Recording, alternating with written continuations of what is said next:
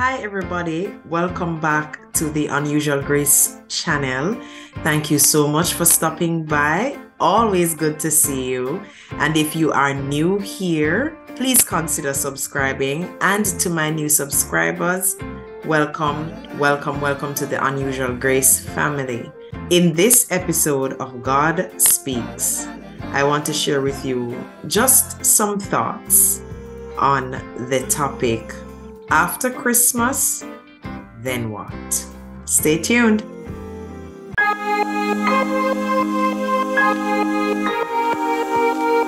All right. Thank you for sticking with me. Interestingly, this year was very different for me as it relates to Christmas. I did not, do as many calls. I only did a few. What I usually would make some calls and, talk with some people, wish them Merry Christmas. So I didn't do as many calls as I used to. I did not do many text messages either, or WhatsApp messages. I pretty much kept a low profile this Christmas. But it's because I have been reflecting, and at some point I was almost discouraged thinking about the holiday season. Because one of the things that kept going on in my mind is, okay, every year, we get caught up in the festivities of the season, cooking, more than one meat and getting together with family, that's a part of it, and going to church, that's a part of it, and all of that. And at home, apart from the cooking, there is the cleaning and the decorating and all of that. And of course, many of us continue to do those things because of the joy that it brings to the children, and just to see the smile on their faces and those expressions of excitement and wow, and it is good to do that just for them. But I realized, for me personally, I kept thinking to myself, what's the point? What's the point? What really is the point? Hence why I want us to just quickly talk about after Christmas, then what? I listened to the local radio recently, and of course, this particular station, which is a gospel station, which I will not say because I'm not sure about the, legalities or whatever. But I listened to the station, and this particular station started playing Christmas songs very early, like very, very early, maybe from last month, because they usually try to be the first. Anyway, I noticed the trend of Jamaican Christmas songs this year. There were a lot of reggae remixes of traditional Christmas songs and carols. Go tell it on the mountains, over the hills and everywhere. Go tell it on the mountains that Jesus Christ is born. Have a merry little Christmas from little Jane San Mighty. Listen this, I bet you never hear a Christmas mix like this. Remember this, Christ is the reason for the season. So from me ready, say you ready, let's go. From me ready, say you ready, let's go. From me ready, say you ready, let's go. Listen to me. And then there were some other kinds of songs. I listened to one, for example. I don't know who the artist is. I really did try to find it, but I didn't. But the chorus of the song pretty much spoke to Christmas parties. And when I listened to the song, I thought to myself, there are so many Christians who are missing the mark, to think that Christmas is about partying and just having a grand time, almost as if we're either patterning the world or competing with the world or something. But there are actually Christians who believe that Christmas time is really a time for some kind of party. They might not go to the secular parties, but they'll create their own. And sometimes that's not a good idea, but in and of itself, it's not something that I totally write off, but there needs to be some kind of parameters and so on. So I heard, so the Christmas songs, I just was not feeling it, Christ is born. Go tell it down the mountain, over the hills and everywhere. Go. And so here are a few realities of this season. Number one, there are different levels of spiritual maturity when it comes to Christians. And that's one of the things that we need to recognize. And for me too, there are different levels of spiritual maturity. And so I think about some of the young people that I know who are Christians. I think about children that I know who are Christians. They will just not have the same kinds of convictions that a mature Christian would have. And so we have to walk alongside them, guide them, and teach them. And with that said, with that reality, there is nothing wrong with a good gospel concert. A gospel concert that is clean, wholesome, Christian entertainment. Of course. So there's nothing, I see no problems with that. When in my younger days, when I was a younger Christian, going to gospel concerts was all the rage for me and my friends. We went to gospel concerts. But the thing is, going was one thing, but when you go there, you actually get a word, because there are some artists who see their ministry as ministry, who see that business as ministry. And so they would always give a word. There are some who would preach a 2-3 minute sermon. And, when you're leaving, you feel fulfilled, like, wow, it was good being here. Good Christian entertainment, excellent music, and you're getting the word of God. So there's nothing wrong with concerts. And if concert is not your thing, we don't need to write it off as if, nobody should go to concerts, because no. There were some good gospel concerts back in the day when I used to go to concerts. The concert thing in Jamaica was interrupted by the pandemic, but they're coming back now. And, it's a great place to be. But we now, in these days, we have to do so with caution. But we still do have some quality gospel artists who take what they do seriously. They seek God, they pray over it, and they come ready and charged up for ministry. So that's fine.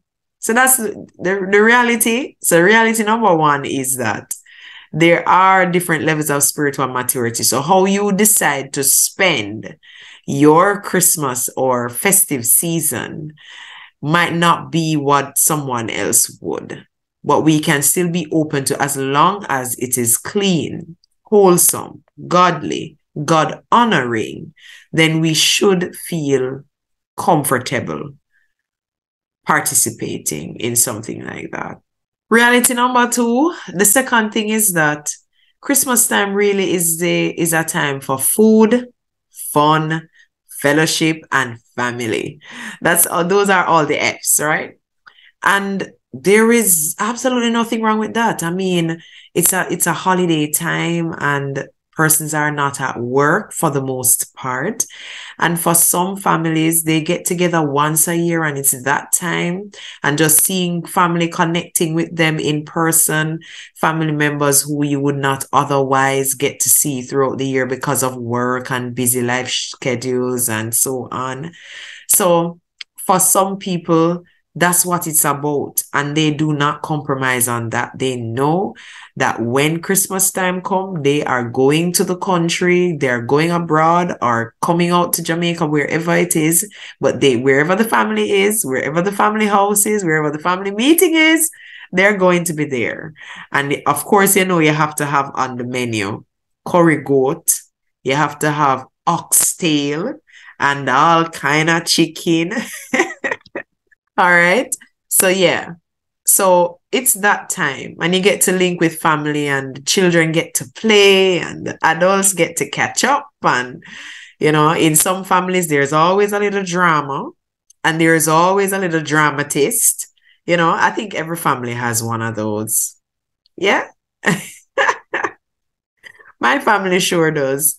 So that's the reality. Reality number two is that's just where it is for some people. And, no church necessarily. For some, they might go to church and then they go and meet with their family, and some just don't bother with church. And then the third reality is loneliness. There are some people who they don't have any family to go to. They don't have children. And sometimes they have grown children, but they're probably all the way across the world. And maybe they get a video call or phone call. Some people are not in contact with their children at all. And so they're just alone. And they're alone. They are alone. And even though they might be a part of a church, sometimes even though that is the case, they still feel lonely at Christmas time. Coming out of the pandemic as well, there are some who would have lost loved ones during that time and spending another Christmas without a husband or without a wife or without a child, without a mother whose house we used to gather, different situations for different people. But the fact of the matter is, the reality is that there are many people who are lonely round about this time and they don't enjoy the season at all.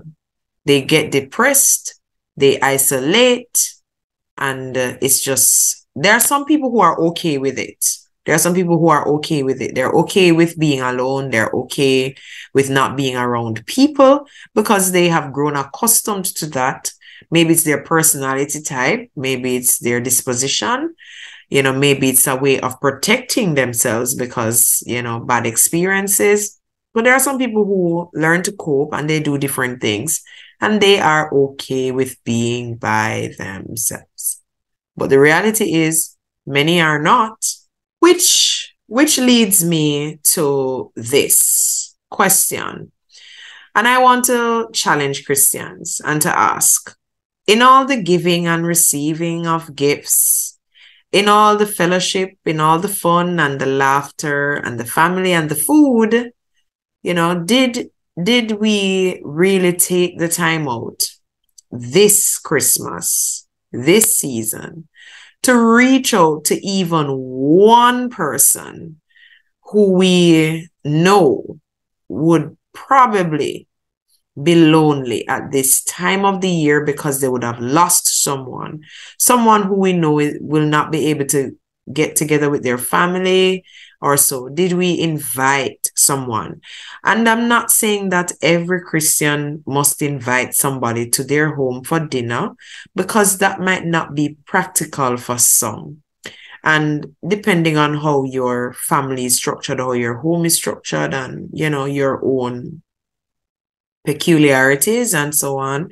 So that's not the point. But the point here being, how did we reach out to someone else during this time as we gather with family and friends and as we are doing our own thing? Have you reached out to someone who you know is sad or who you think might be sad at this time? just to listen to them, just to talk with them? Did you stop to share the gospel during this time as well? Yeah. It amazes me how many Christians, you know, don't even think about the gospel during this time. And it is a great time to think about the gospel because, as one author says, as one speaker said, people are more open to receive the gospel during this time because of the season of giving and receiving. People's hearts are more receptive during this time. So it's a great time to share our faith and to share the gospel with somebody. Have you? Well, we are here to answer this question. After Christmas, then what? The lights are going to come down. The decorations are going to be put away. And then it's back to work for some. However, on the spiritual side, I want us to consider this. How you handle the festive season will determine your state of mind, your conscience, your spirituality, the quality and status of your relationship with Jesus Christ immediately after the season. Let me simplify that. How you handle this season will determine the next season of your walk with the Lord. Let me explain. Let me give you a few pointers as a matter of fact. Number one, don't give in to temptation. Don't accommodate, don't plan for sin just to get through the holiday season.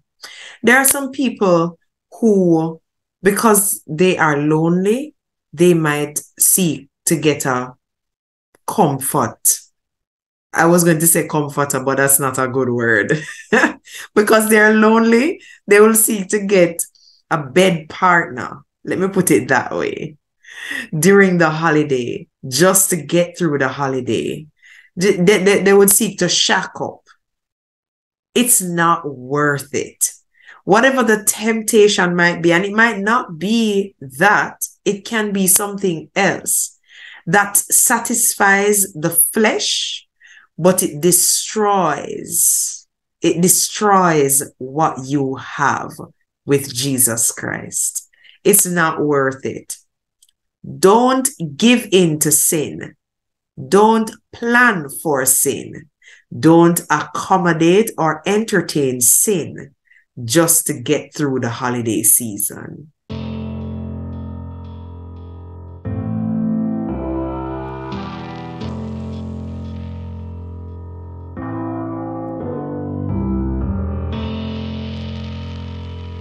It's just not worth it.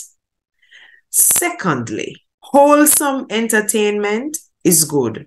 Enjoy it. Enjoy it. Laugh a little bit. Bring up something that you like to watch or connect with people. That's even better.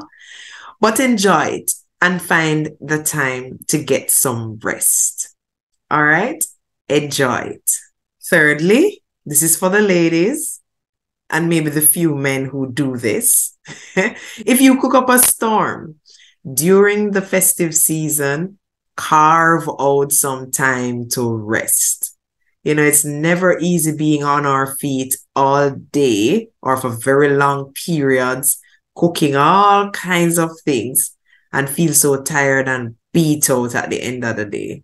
Carve out some time to rest. That's fine too. And fourthly, probably most importantly, during this festive season, maintain your holiness. Maintain your character. Maintain your godly character. Maintain your witness, your Christian witness. Because guess what? Holiness is not intended to be seasonal. like some fruits. Holiness should characterize the lifestyle of every believer, and it is a lifestyle, a 24/7 preoccupation that we must be deliberate, intentional to reflect as we continue to press into Christ and maintain our relationship with Him.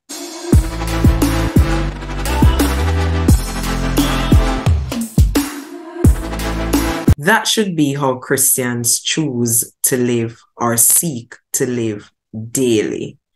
Keep Jesus as the priority.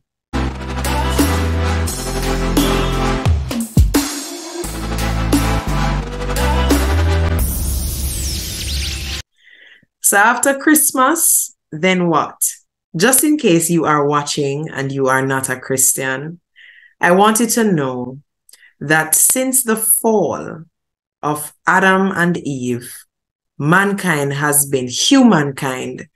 been predisposed to sin. The Bible says that we were born in sin. We are born in sin and shapen in iniquity. We have a predisposition to do the things that are wrong, that go against God.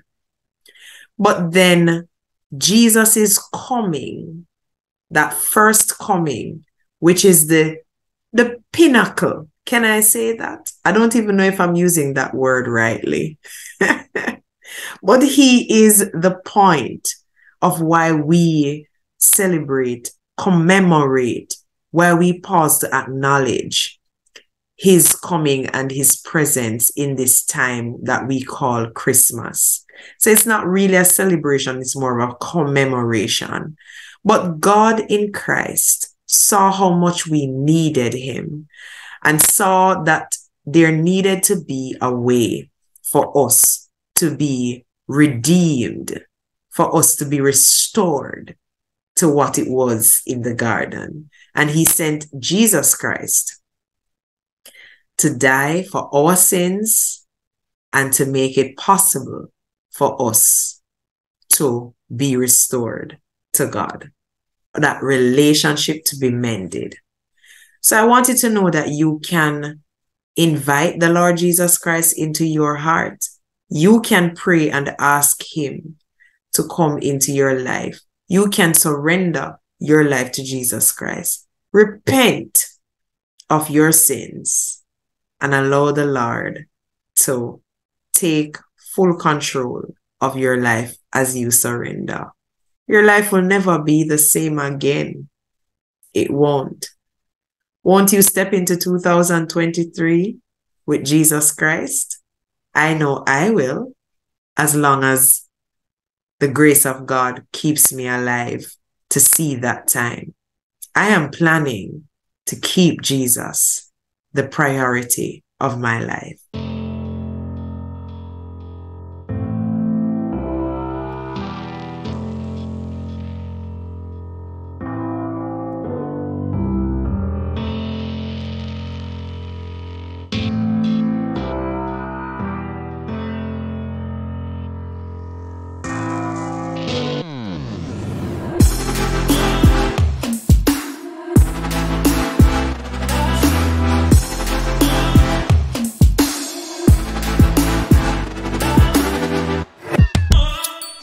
God bless you.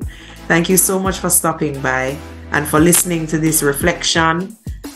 Forgive me if it didn't sound very structured, but I just wanted to share what my thoughts in this season as I went along. And by the way, let me just tell you quickly, I went to church, had a great time at church, wonderful time in worship and ministry. The word was relevant, potent, and inspiring.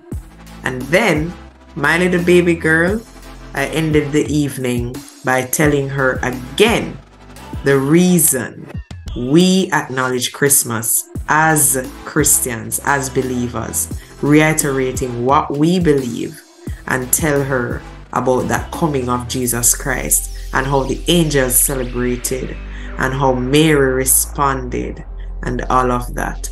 It bears repeating because people tend to forget truth. God bless you. And until next time, always remember, God speaks.